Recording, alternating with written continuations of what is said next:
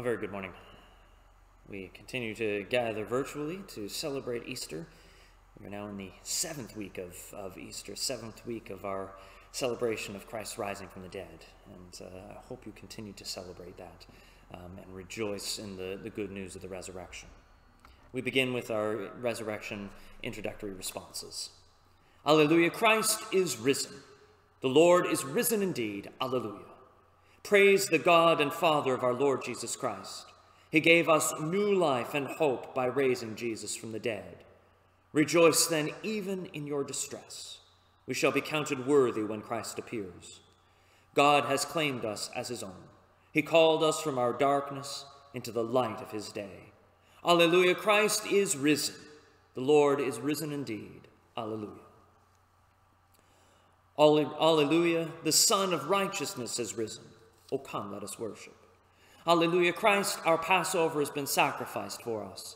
Therefore let us keep the feast, not with the old leaven, the leaven of malice and evil, but with the unleavened bread of sincerity and truth. Alleluia. Christ, being raised from the dead, will never die again. Death no longer has dominion over him. The death that he died to sin once for all, but the life he lives to God. So also consider yourselves dead to sin and alive to God in Jesus Christ our Lord. Alleluia. Christ has been raised from the dead, the first fruits of those who have fallen asleep. For since by a man came death, by a man has come also the resurrection of the dead. For as in Adam all die, so also in Christ shall all be made alive. Alleluia. Alleluia, the Son of righteousness has risen. O come, let us worship.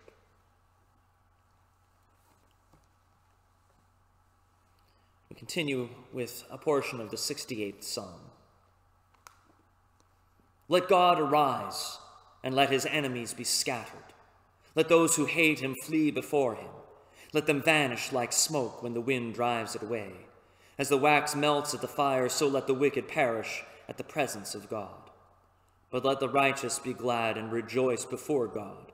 Let them also be merry and joyful. Sing to God, sing praises to his name. Exalt him who rides upon the heavens. Yahweh is his name. Rejoice before him. Father of orphans, defender of widows, God in his holy habitation. God gives the solitary a home and brings forth prisoners into freedom. But the rebels shall live in dry places. O God, when you went forth before your people, when you marched through the wilderness, the earth shook and the skies poured down rain at the presence of God, the God of Sinai, at the presence of God, the God of Israel. You sent a gracious rain, O God, upon your inheritance. You refreshed the land when it was weary. Your people found their home in it. In your goodness, O God, you have made provision for the poor. Sing to God, O kingdoms of the earth. Sing praises to the Lord. He rides in the heavens, the ancient heavens. He sends forth his voice, his mighty voice. Ascribe power to God. His majesty is over Israel. His strength is in the skies. How wonderful is God in his holy places, the God of Israel giving strength and power to his people. Blessed be God. Glory be to the Father, and to the Son, and to the Holy Ghost, as it was in the beginning, is now, and ever shall be, world without end. Amen.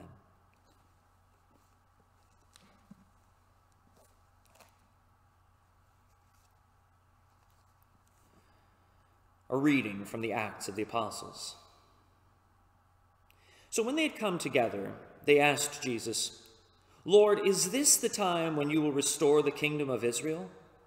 He replied, It is not for you to know the times or the periods that the Father has set by his own authority. But you will receive power when the Holy Spirit has come upon you, and you will be my witnesses in Jerusalem, in all Judea and Samaria, and to the ends of the earth. When he had said this, as they were watching, he was lifted up, and a cloud took him out of their sight. While he was going and they were gazing up toward heaven, suddenly 2 men in white robes stood by them. They said, Men of Galilee, why do you stand looking up toward heaven? This Jesus who has been taken up from you into heaven will come in the same way you saw him go into heaven. Then they returned to Jerusalem from the mount called Olivet, which is near Jerusalem, a Sabbath day journey away. When they had entered the city, they went to the room upstairs where they were staying. Peter and John and James and Andrew, Philip and Thomas, Bartholomew and Matthew, James son of Alphaeus, and Simon the Zealot, and Judas son of James. All these were constantly devoting themselves to prayer, together with certain women, including Mary, the mother of Jesus, as well as his brothers. The word of the Lord. Thanks be to God.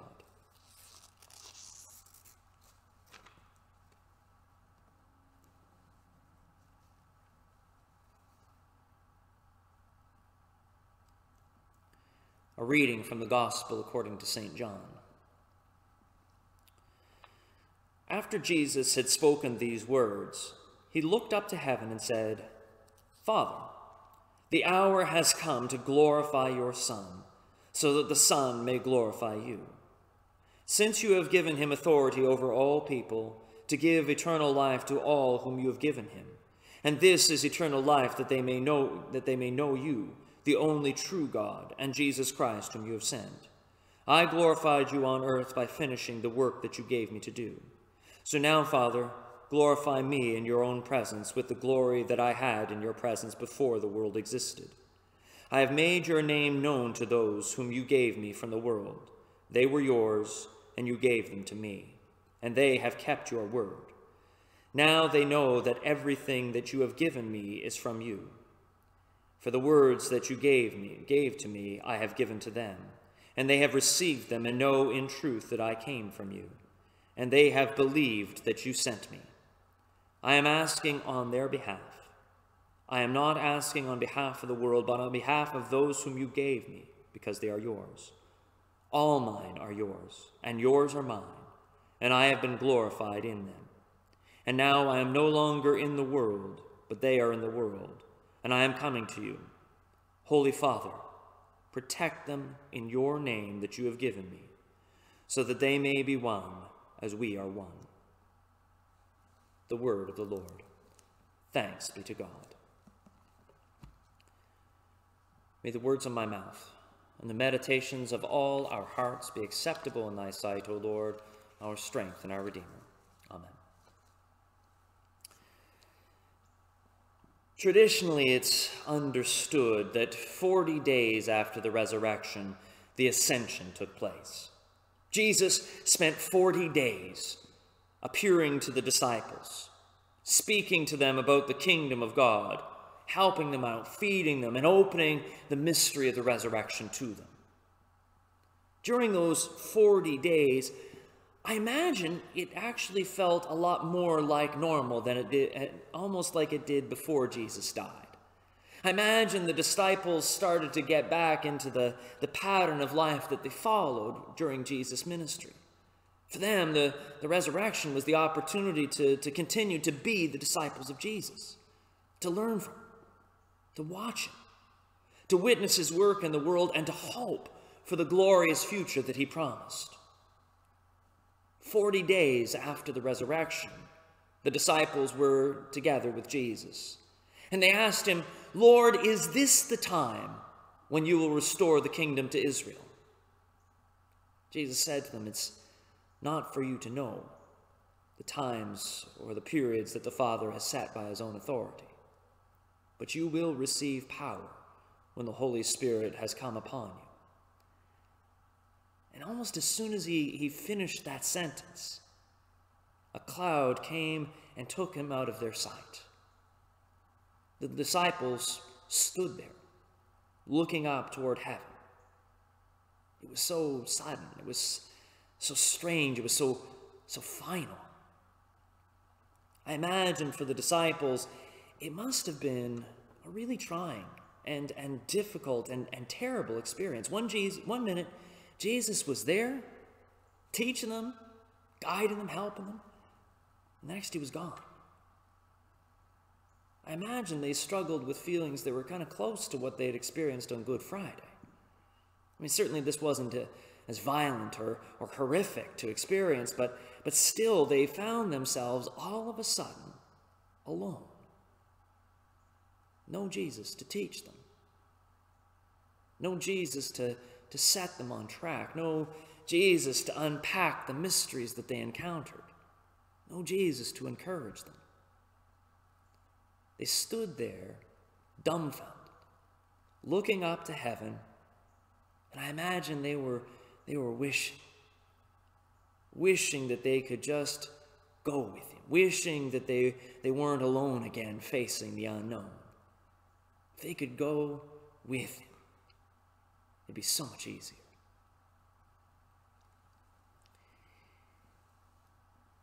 There are times in life where living is harder than others. There are those difficult times in life. There's a time when a man was happily enjoying semi-retirement. He and his wife had some time, they had some disposable income, they could do some things around the house and take a trip or two.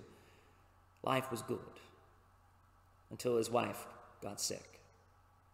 And she died way too early in life.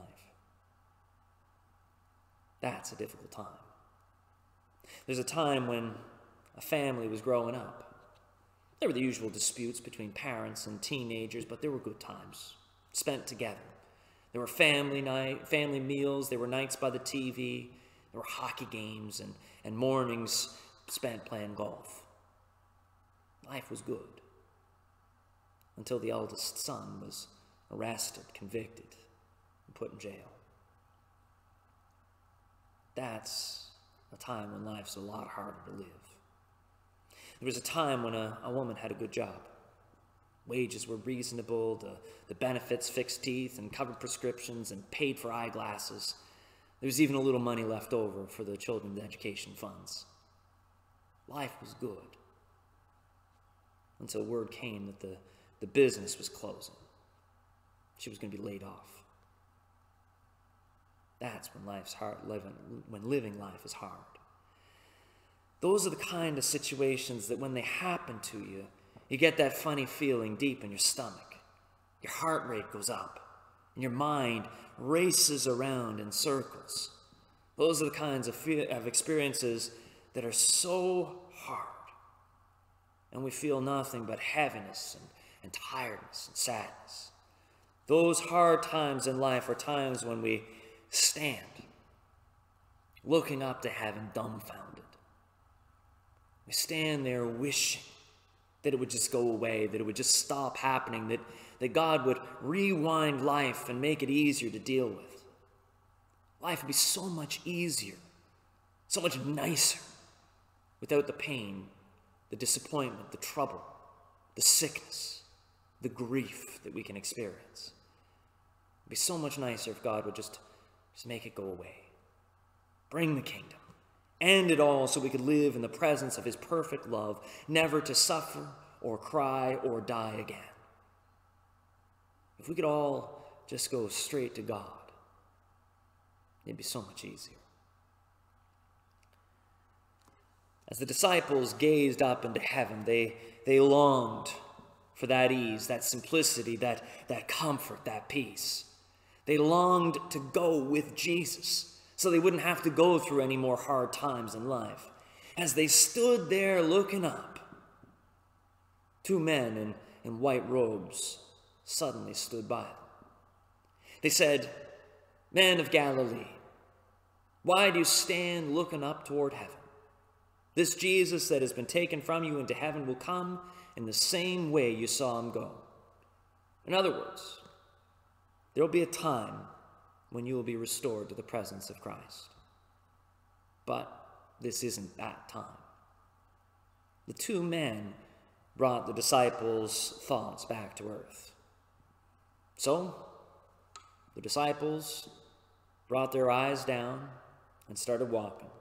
They went back to the room upstairs where they had been staying and where they had encountered Jesus following the resurrection. And what they did when they got there was to continually devote themselves to prayer. They still had plenty of living to do. And Jesus had said to them that he would be with them always unto the end of the age. They weren't being called to God's kingdom yet. They were being called into the world. They were called to continue Christ's ministry in the world. And their connection to Christ, The way that Christ remained present with them was through prayer. That's how their relationship with him continued and was nurtured and sustained. Through the act of prayer, Christ was present with them to support them, to uphold them, to encourage them and guide them, to give them peace and strength to deal with all the challenges and difficulties of life. The disciples were in this odd place, an in-between time, if you will. As Father William Bosch calls it, they were in a time between loss and promise. They were between the loss of Christ's physical presence in their midst and the promise of his Holy Spirit that would be in them. And it was prayer. It was prayer that carried them through that in-between time. It was prayer that prepared them to receive the promise. It was prayer that kept their relationship with Christ alive. It seems to me that any difficult time in life is a similar sort of in-between time. When someone dies, we have to live between the loss of that person and the promise that we'll be reunited with them in the kingdom of God. When someone gets into trouble, we have to live between the loss of who we thought they were and the promise of who they might be. When someone loses a job, we have to live between the loss of a particular way of life and the promise of a new and better way of life. Being in between can be one of the hardest experiences there is because of all the uncertainty that's associated with it. But the reality is that we're called to live through it anyway. We're called to remain in the world as much as we'd like to escape into the perfection of God's kingdom. But the thing is, we're not cut off from the kingdom because we're in the world, because we're in between. Through prayer, we are connected to God, to Christ, to the Holy Spirit, to the kingdom of God. Through prayer, the peace that passes all understanding is there for us. Through prayer, the strength that will enable us to mount up with wings as eagles is there for us. Through prayer, the hope and power of God is there for us. In those in-between times, that's what we need. In this time, that's what we need. We need the grace of God. And through prayer, that grace flows endlessly, abundantly, and powerfully. That's why prayer changes you. It will get you from loss to promise. It will get you from despair to hope. It will get you from hardship to glory. Prayer is what keeps us going in between. Prayer is what keeps us going when life is hard. Prayer is our lifeline to God. We each still have living to do in this world. We haven't been called to God's kingdom yet. We're in between. To get through this time, to move from loss to promise, from the world to the kingdom, we need to do what the disciples did. We need to continually devote ourselves to prayer, through which we will receive grace and blessing, strength and peace, everything we need in between. Thanks be to God.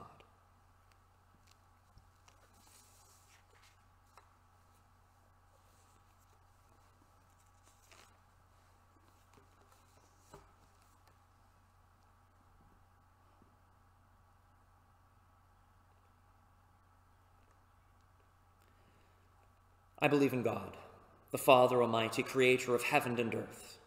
I believe in Jesus Christ, his only Son, our Lord. He was conceived by the power of the Holy Spirit and born of the Virgin Mary. He suffered under Pontius Pilate, was crucified, died, and was buried. He descended to the dead. On the third day he rose again. He ascended into heaven and is seated at the right hand of the Father. He will come again to judge the living and the dead. I believe in the Holy Spirit, the Holy Catholic Church, the communion of saints, the forgiveness of sins, the resurrection of the body, and the life everlasting. Amen. Let us pray. Let us pray for the Church. Let us pray for Todd, our bishop, for our brothers and sisters throughout the world, especially our brothers and sisters in the Diocese of Jerusalem. Let us pray for our St. Mark's family. Let us pray that all the faithful may devote themselves to prayer, be filled with God's grace, and share that grace in all they say and do. Let us pray for the leaders of the nations. Let us pray that they would strive for justice and peace, for dignity and goodness, that they would strive to work together, that they would strive to ensure that those they serve and all people in the world may know the abundance and grace of God's love at work in our world. Let us pray for our world, for an end to war and violence and hatred and division, for an end to poverty and the suffering caused by natural disaster. Let us pray for an end to this pandemic. Let us pray for researchers, for scholars, for all those who are seeking ways to alleviate suffering, that they may be filled with wisdom, knowledge, and understanding. Let us pray for our community, for St. Clair Beach and Tecumseh, for Windsor and all of Essex County. Let us pray for our neighbors, that they may know God's love working in their lives, and that they may live with us in peace and prosperity. Let us pray especially for our neighbors who continue to work at this time. Let us pray for those in medical professions, for those working in long-term care, for those working in stores, for those transporting goods, for those working in emergency services, and those who are continuing to ensure that all of our necessities are available so that we can continue to live. Let us pray that God would watch over each and every one of them, that God would protect them and keep them safe and healthy. Let us pray for those that are known to us, who are in need of our prayers, for the sick, the suffering, the lonely, the depressed, the mentally ill, and the addicted. Let us pray for all those who are on our hearts at this time.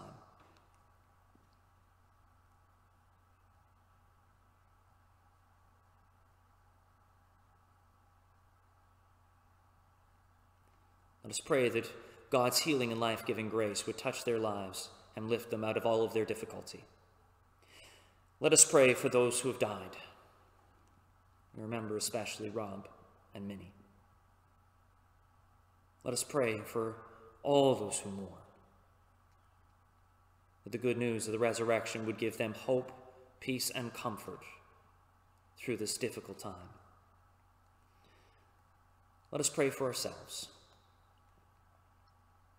that in prayer we may find God's grace, that we may be so filled with it that it overflows from our lives and touches the lives of our families, our friends, our neighbors, and all those we encounter in every day.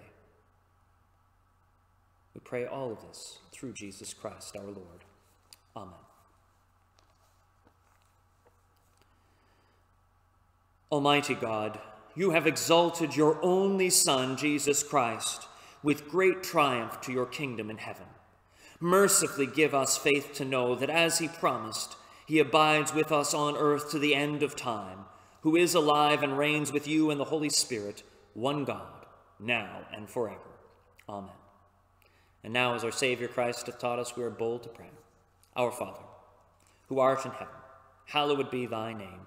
Thy kingdom come, thy will be done, on earth as it is in heaven. Give us this day our daily bread, and forgive us our trespasses, as we forgive those who trespass against us. And lead us not into temptation, but deliver us from evil. For thine is the kingdom, the power, and the glory, forever and ever. Amen. Let us bless the Lord. Alleluia. Thanks be to God. Alleluia. May the God of hope fill us with all joy and peace in believing through the power of the Holy Spirit. Just before we have some post-service music, I want to, as I do every week, to thank you for your prayers and your faithfulness and ask you to continue that. There is lots to pray for, and I hope that you will pray for those in need in our parish community and those that you know are in need in your own life. I want to thank you for your continued support of the church and for continuing to invest in the life of the church in spite of not being able to be here in this place. Your support is deeply appreciated, and we are very grateful for your faithfulness in that as well. Also, I want to say, please, if you need anything, please be in touch with the church. We have resources, we have capabilities, we can help out. So please don't hesitate to be in touch. And if you are able to help out in yourself, please consider making a donation to the Unemployed Help Center. They're doing some wonderful work supporting people in our community who have lost their jobs, who haven't been able to put food on the table in the ways that they typically would. So it's a wonderful way for us to love our neighbors as ourselves. Coming up Thursday, as usual, is Bible study. It's on Facebook. If you want to be part of it, let me know. Join us for that, please. Other than that, stay home, stay safe, stay in touch with each other. Our parish family is a close one, and you know, we have to work to keep it that close. And you can do that on the phone, by email, by Facebook message, all sorts of different ways. But stay in touch with each other and with the rest of the church family. It's a wonderful way to look after each other and to share Christ with each other. The peace of God, which passeth all understanding, keep your hearts and minds in the knowledge and love of God and of his Son, Jesus Christ our Lord. The blessing of God Almighty, the Father, the Son, and the Holy Spirit be with you this day and remain with you forevermore. Amen.